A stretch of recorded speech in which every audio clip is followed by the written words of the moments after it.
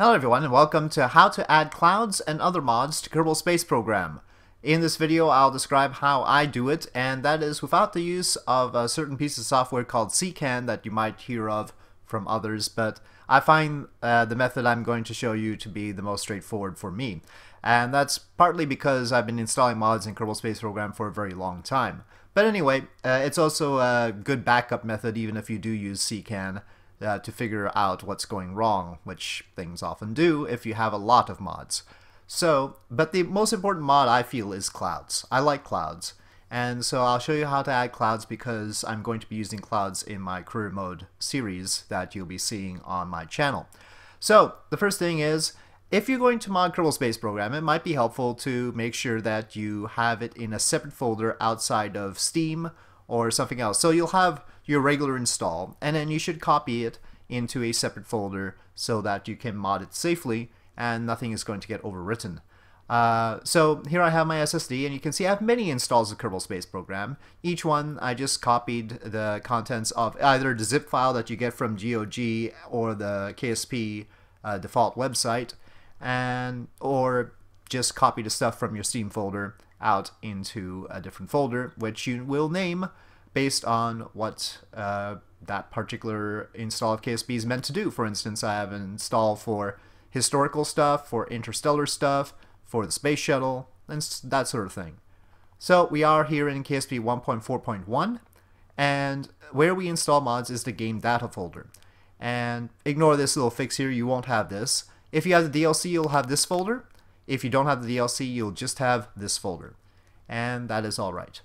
So what we want to do is go to the KSP forum, and this is the KSP forum here, and go into add-on releases. You can take a look at add-on developments too, but obviously if they're in development, that might be a little bit more dicey. So in this, we see that they very kindly label which version of KSP their mod is ready for. And the mod we want is Environmental Visual Enhancements. So we go over here to Environmental Visual Enhancements, and we see that there are compatible mods here.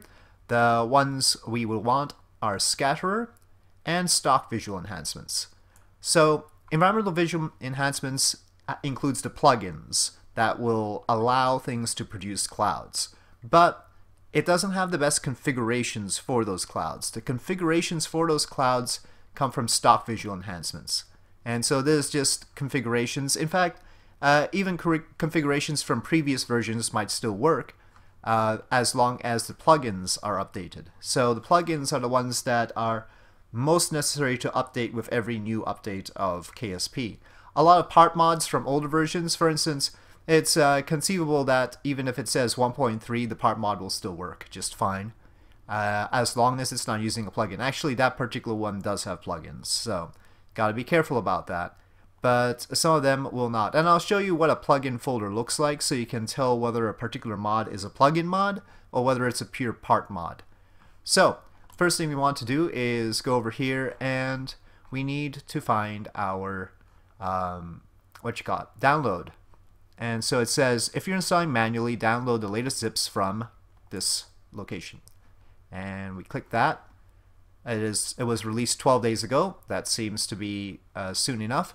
And I have a happy little mod folder where this will go, but I've already got it in there, so okay, we don't need to do that. Okay, let's assume we've downloaded that.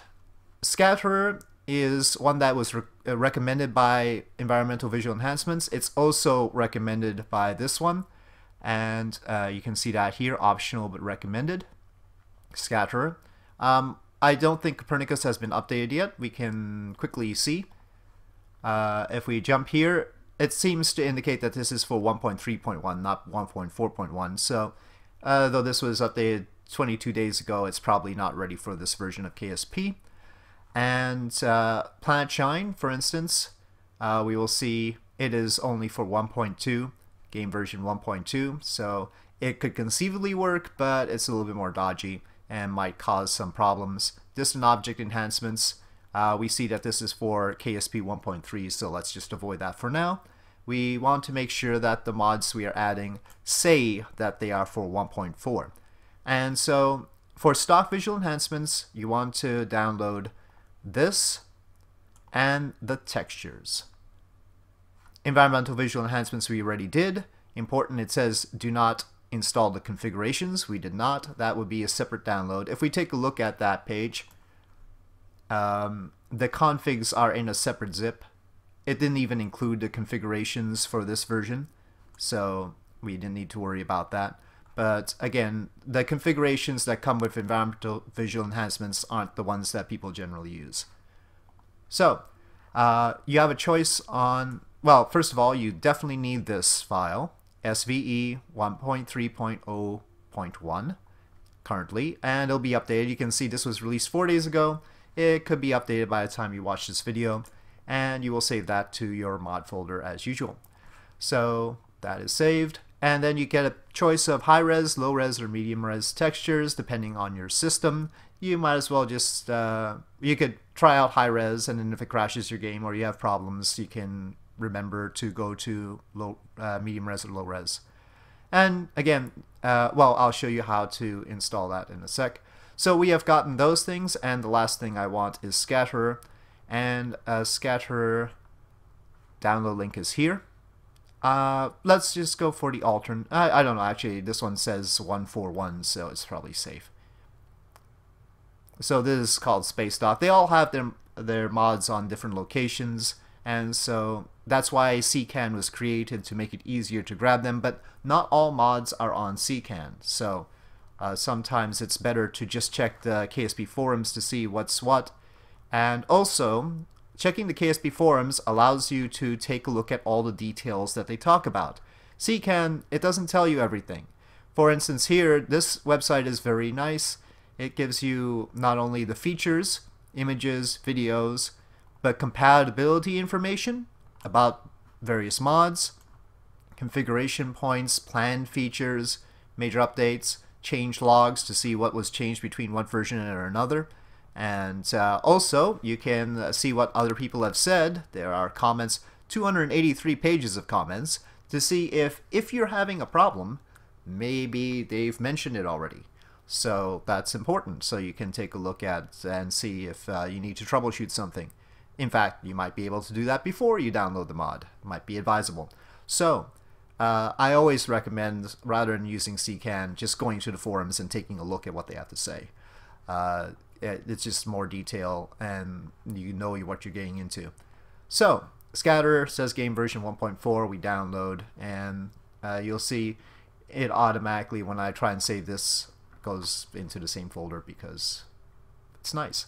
Okay, so we'll have all our mods in this folder, which says, and I recommend you make a mod folder that specifies which version the KSP is for, right? So 1.4 is what all these mods are updated for. Okay, so we downloaded all the things. Okay, so here we are with the folder that I add all my mods to, and we can see environmental visual enhancements, and that opened in a different window. You can see that the mod has a game data folder and you have a game data folder, so we'll open both and drop the environmental visual enhancements mod in. Very good. The next thing I wanted was the SVE mod, and stock visual enhancements, we add that in.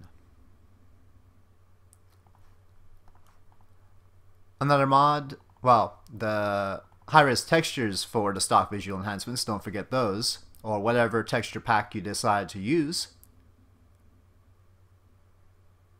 Okay, so I mentioned the difference between a plugin mod and a configuration mod and a part mod.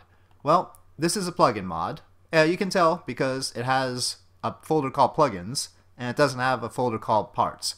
But just in case some mod doesn't have a folder called plugins, you can tell by the DLL files. Any DLL file is a plugin. So any mod that has a DLL file is a plugin mod, even if it has other parts. So these are the toughest ones to make sure that they're compatible with your current version of KSP. Stock visual enhancements. This DLL is actually not necessary, and you should just get rid of it. If you see mini AVC, what it is a version checker. And so that's all that is. And a lot of mods will have this particular version checker application extension in. But you can see it has a configuration folder, and so these are all the configurations for clouds, city lights, Joul's rings, eclipses, atmospheres, and so forth. And these are its configurations for Scatterer. But this mod does not have parts, and it also does not have the plugins. It's just dependent on other things, environmental visual enhancements for those, and Scatterer for these. So we should probably add in Scatterer. And Scatterer is another plugin mod.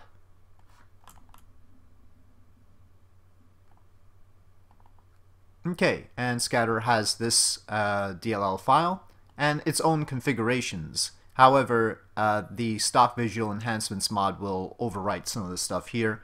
You don't need to worry about that necessarily. A lot of mods overwrite other mods using another mod, and that other mod is Module Manager.